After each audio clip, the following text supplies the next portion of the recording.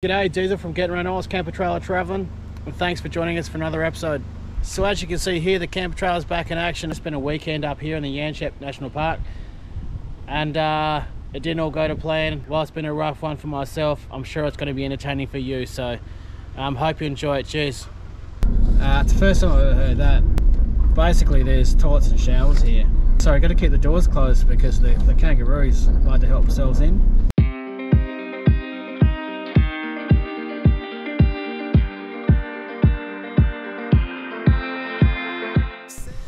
This is it here. So if you tuck it in sheets in the corners, they'll get damp. Or see the kangaroos up there, boys, in the path. Every moment I was spending on regrets was such a waste, such a waste, such a waste. Looking on the city lights, flashing bright in my eyes. Look up to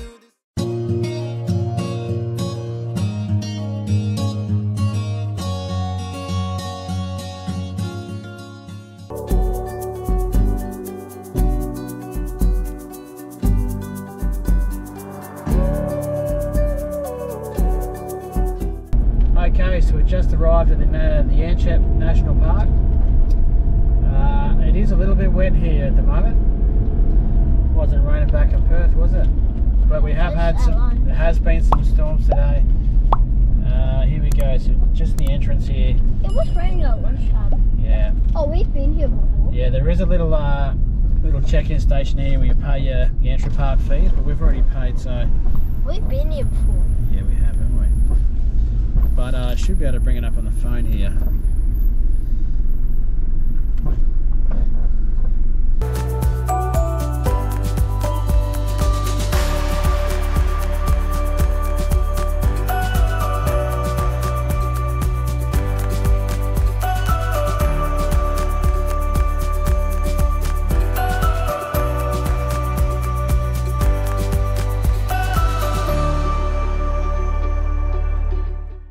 Did you notice what he said about the kangaroos in the toilets? Yeah, they like to go in a lot. Yeah, so we gotta keep the door shut. yeah, exactly. Make sure.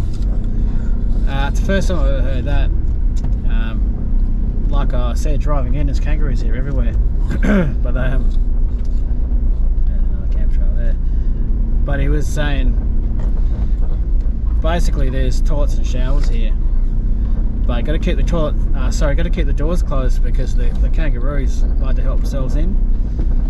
And if one's open, I said proceed with caution because there's likely a kangaroo in there, and he's probably going to want to come out and bowl one of us over. So this is us here, boys. Yeah, kind of the worst spot to be in. But yeah, this is an awesome spot. We've got the view straight out the fire pits just there.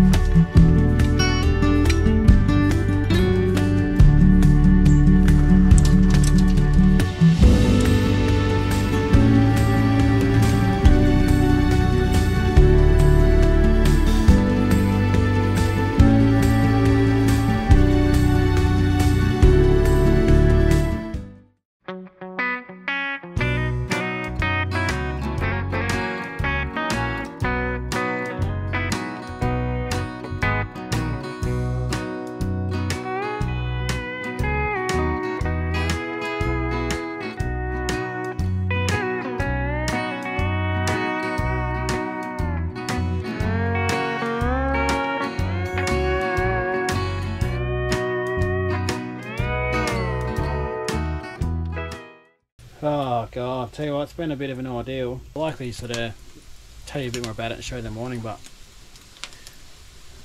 I was just starting to get the annex all set up, and it just started pissing down with rain. Out of nowhere, I had the annex zipped up, but I had the bloody camp chairs out in the rain, so they're a bit wet, so I've got nothing to sit on at the moment, so we're gonna have to sit inside, which is okay because you know, there's a couch and chairs inside which are fairly comfy, but I don't know, I don't like sitting inside when I go camping. That's just me. It's a really good setup here. Can't wait to give you a look tomorrow. Been a heap of kangaroos just out the front here. Toilet blocks are really good.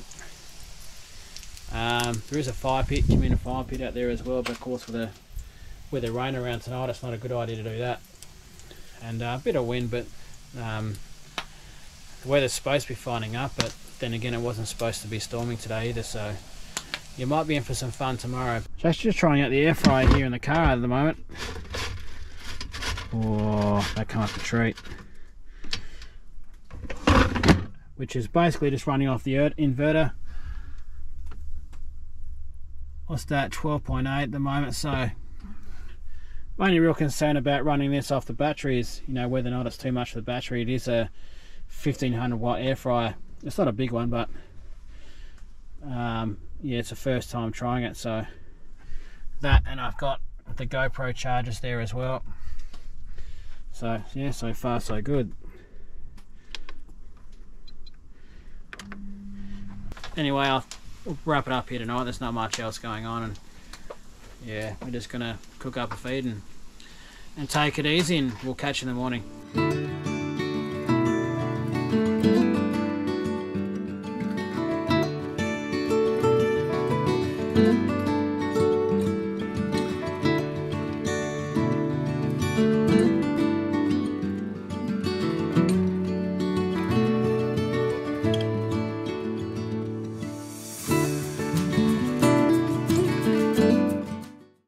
Oh, good morning.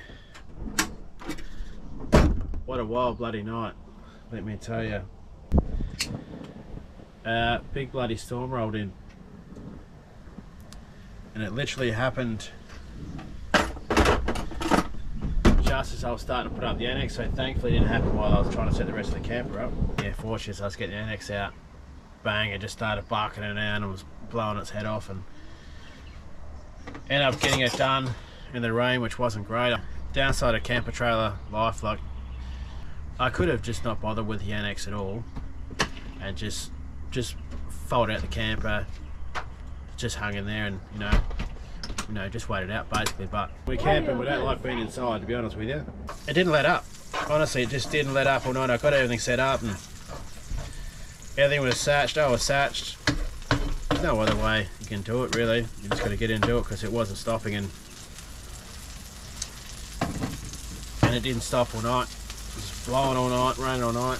Yeah, I think the rain is supposed to have been cleared up now, but there's some pretty wild winds coming in. I can't find the pancake mixture. Ooh, okay. But yeah, the wind's supposed to blow up pretty wildly this afternoon, so I might just have to chuck some more guy ropes on there. Hey Hurley, how many kangaroos you seen here? 40. 40? There's kangaroos everywhere, okay, so if you like the wildlife stuff yourself, or you're bringing kids here, there's just roos everywhere. Slight concern, it might not be a big deal, but what we have noticed is the batteries in the camper trailer in the off season, we've been charging them, you know, keeping them topped up, but while they're in the safe zone at the moment, I just have a feeling the AGMs might be on the way out. That's right. I don't know. Stop.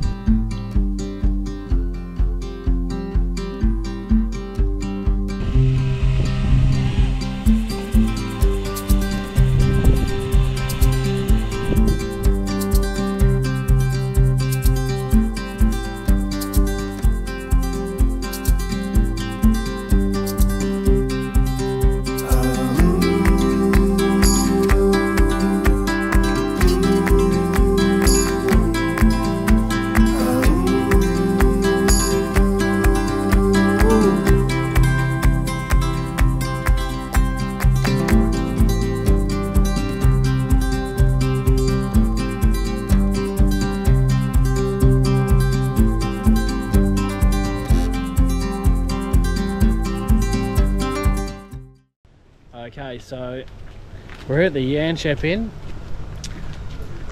After we go in, I'll chuck up the drone footage I got earlier. If you're here, make sure you drop in here. It's just one of those real quaint old pubs that, you know, still have that old feel, that old touch to it. And they also have a massive outside area here as well. They tend to have jumping pillows on the weekends for the kids.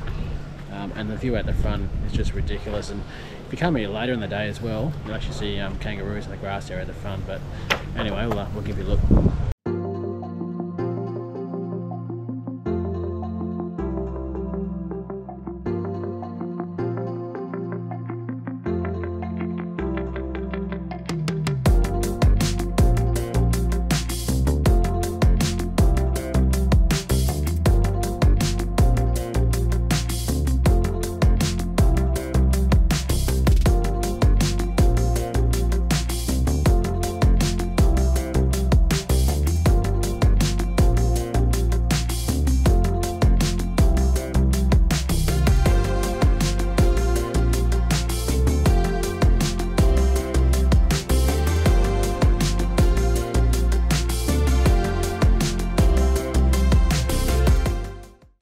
So that was the Yanchep Inn.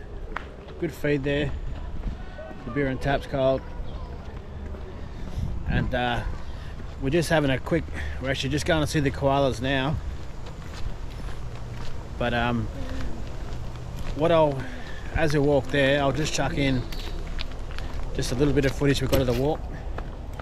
Just around the national park itself. Oh, see the kangaroo just up there, boys, in the path.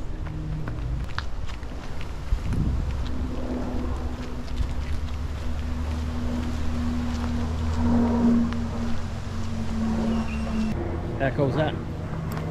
So there is a hotel you can stay at as well. Not sure about prices, but best to jump on the Yanchep National Park website, or Parks and Wildlife, and heap of barbecues here and picnic areas, and plenty of toilets and those types of things.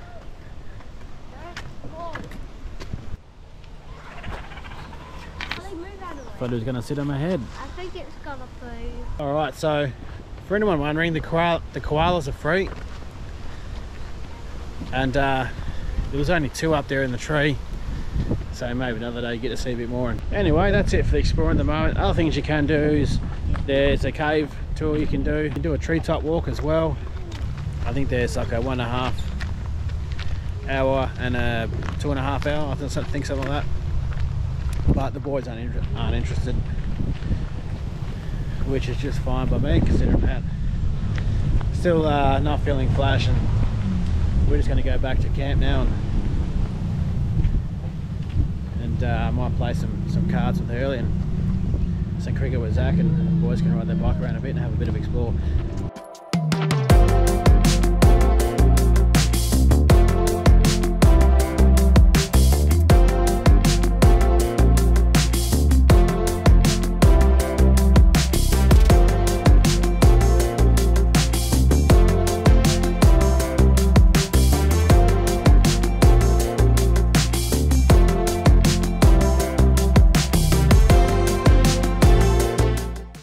Apologise if it's a little bit windy here and the light's probably not too great. Just on dusk now, and a heap of kangaroos here just out front of our camp, which we're gonna show you here. We're very quiet, eh? There's a lot of kangaroo poo, isn't there? I guess they've been eating too much grass. Really? They're eating the grass. Yeah, they're eating the grass, aren't they? There's about 9 kangaroos. How many can? Off they go. We're going to wrap it up here for the night, and we'll check back in with it in the morning.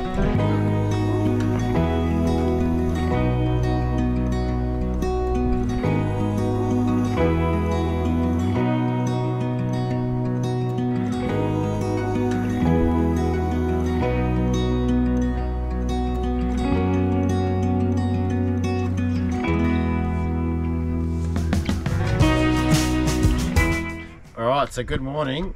I'll tell you what, it was bloody freezing last night. And unfortunately, I just can't catch a break this trip. So I actually got a really nice sleep, just freezing cold during the night, and you know, but it is what it is. And then 6 o'clock this morning, literally the spot right next to us, kids, obviously young kids, were just crying and screaming and yelling and making a heap of bloody noise, let me tell you. Some parents just don't care what time of day it is and how much noise they make. We're not one of those. We make sure we'll keep our boys quiet till, I don't know, we'll try till 8 o'clock, but you know, as close to that as we can. But this weekend really hasn't gone to plan, but that's just how it is sometimes. But I'll tell you what, it's cleared up, and it's a ripping day here this morning, which is not the first time it's all cleared up and on the day we're about to leave. What I'm going to do in a moment is I'm going to show you, because we did have a bit of rain, of course, the night before last, and I have had quite a few questions about the effects of the rain, how much rain gets in, you know, do things get wet and that sort of stuff. So I'll make sure I cover that off for you as best I can, because it rained the whole bloody night, which we haven't experienced, well, probably since we're in Queensland, to be honest. Alright, so this is take 2. Battery went flat, just started up before. But, like I was saying, we had a bit of rain here the first afternoon. We were trying to set up, and then it rained the whole night. Windy as hell as well. Had quite a few questions about how does the camper go in the rain? Does it get wet? How does the canvas go? Where does it get wet, and what was it like on the inside? There was a video that we did where we packed up the camper trailer wet, which was in Denmark. But if you haven't seen that and you're still wondering what it's like on the inside, I'll show you where it actually gets wet. And apologies if it's a little bit dark here. So it's really only the corners of the bed, okay? So again, the tops were fine. So we've got mattress toppers on here, but that obviously they're fine, they're just fine. This is the mattress itself, which is 50mm thick. Again, it's on the side, but remember the lip of the camper on the outside is metal up to about there, okay? It's really just these little corner bits here in the corner of the bedding there. That's where it tends to get damp. Sometimes there, but not really. This is it here. So if you tuck it in your sheets in the corners, they'll get damp, and your doonas, and like literally that was sort of really it. Does water get in? Remember, the top's all sealed okay, so only way you're really going to get water in is when you're closing the canvas down on itself, and all that does is just sort of wet the top of the beds. But you can get plastic toppers and those types of things on your bed and protect them anyway, so not a big problem. And for me, not a reason not to go for a camper trailer, that's for sure.